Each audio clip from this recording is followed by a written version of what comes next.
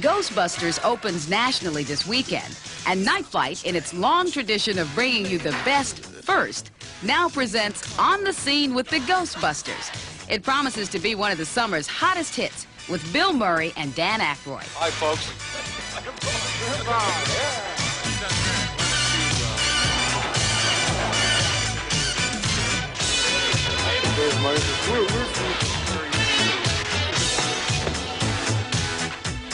Back off, man.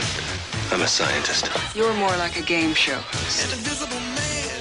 I do write them big, though. I write them big, but they make them. I'll wipe you. Yeah. But to do a comedy with Dan Aykroyd and Bill Murray and Harold Ramis and Rick Moranis, I mean, you know that it's going to be sort of loose and crazy. We're not here just to get a couple of yucks. No, that's not what we're about. And we're not here just to stay off the streets. We're here to do something very, very important. Hey, anybody see a ghost?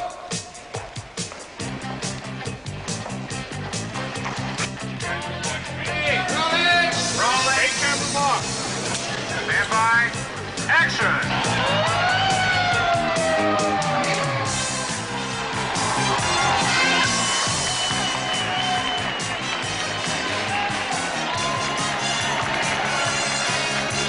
But everyone has a ghost problem in the city, and it's getting out of hand. And this is really the only group who can take care of this.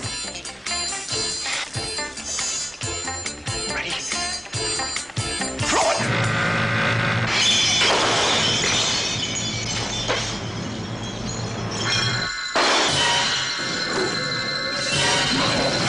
What we did was just take the old comedy concept of ghost busting, ghost breaking that Abbott and Costello and that all those teams did.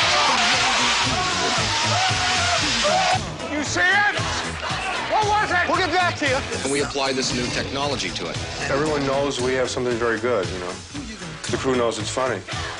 And they're so we clown around and everybody laughs. And it's infectious. I am the key master. There's something very strange about that man.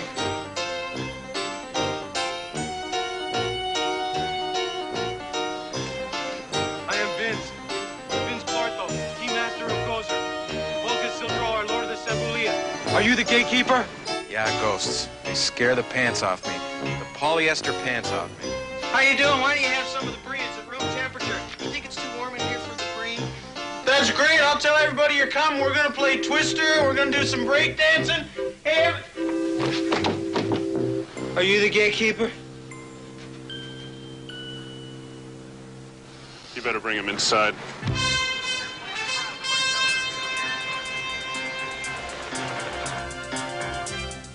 Do you have any hobbies? I collect spores, molds, and fungus. This city is headed for a disaster of biblical proportion. Well, what do you mean, biblical? What he means is Old Testament, Mr. Yes. Mayor. Real wrath of God type stuff. Exactly. Human sacrifice, dogs and cats living together, mass hysteria. Bill is like a brother and a partner to me.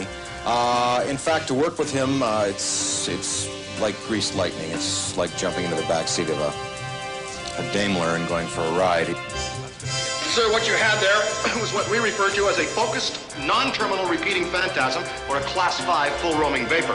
Real nasty one, too. He's got a lot of problems. Look at the hair. He's a mess. That's right.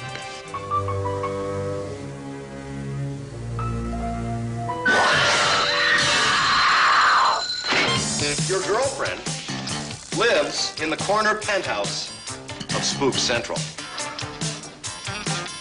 That's a different look for you, isn't it? Are you the key master?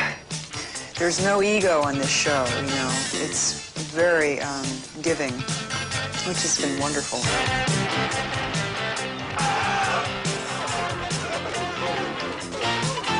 You have to go with the flow. If they go on the outside as opposed to the inside. Actually, try to get them. Yeah, flow. Oh, great. He's a great laugher. I always used to think that was a drawback, you know, because he's such an easy laugher. He laughs. I mean, Dan or myself or Harold can really just paralyze him, and he just falls down laughing. The way I try to influence things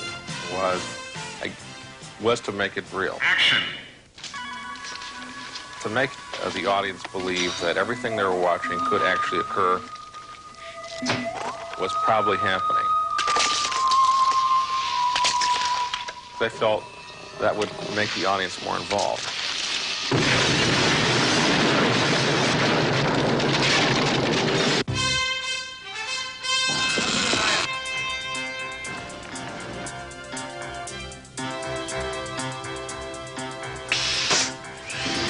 It's a very big crew. We provided a lot of work for the special effects guys, and I hope they'll come up with something for me in the future.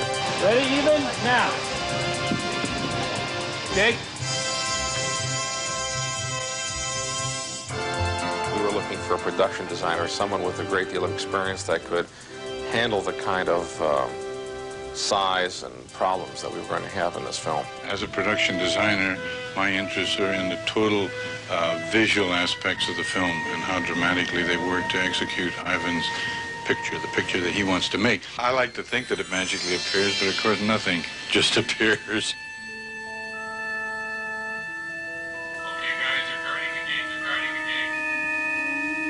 Well, the set is basically your average pre-Sumerian temple. This section of the set I'm holding here represents what we had on stage 16, probably one of the most technical and expensive sets in the world.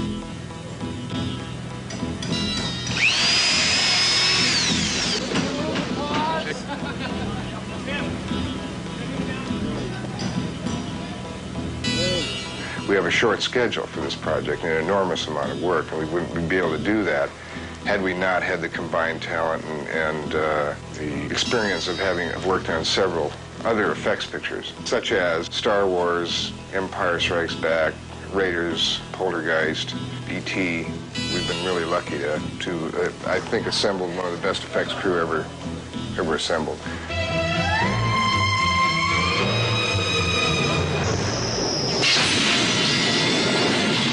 Comedy is very difficult, but for people behind the camera, one of the most difficult things was often not laughing while the cameras were rolling. Ivan was often the worst offender that way. Bill's the mouth. You're right. No human being would stack books like this. Stands the hands. Close, lock the system. Set your entry grid. The light is green. Trap is clean. Then heralds the brains.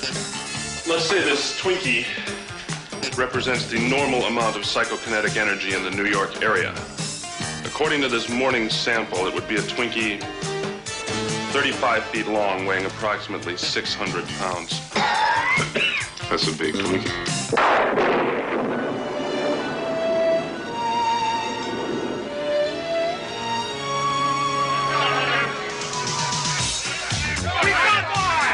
Don't move. It won't hurt you. Hello, New York! Dr. Ray Chance, would you please? The heart of the Ghostbusters. Well, the reason we're doing it as a comedy is because it's so damn frightening. We might have to put a little overtime in on this one. Next time you're walking downtown in New York City or down on the Nickel in Los Angeles, grab a guy by the shoulder and say, hey, did you see what I just saw? And you'll find that people just don't want to talk to you. We're ready to believe.